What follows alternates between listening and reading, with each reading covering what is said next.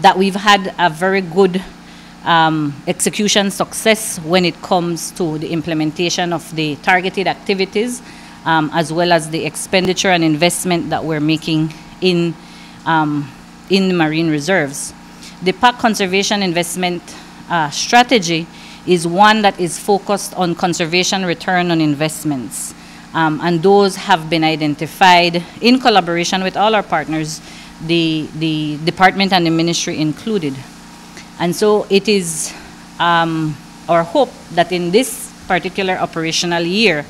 where PACT is now moving to plan and design its second conservation investment strategy, that we will continue to count on the support and contribution of the department and by extension the ministry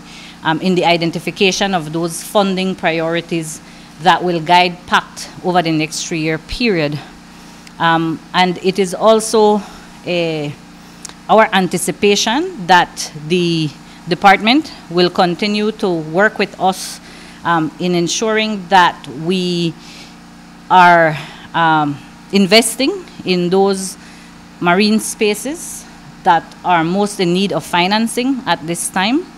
And we are also very keen in the ministry's partnership and having the ministry's support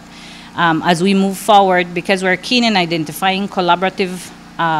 opportunities with the Belize Fund for a Sustainable Future as it becomes operational, especially in the co-financing aspects,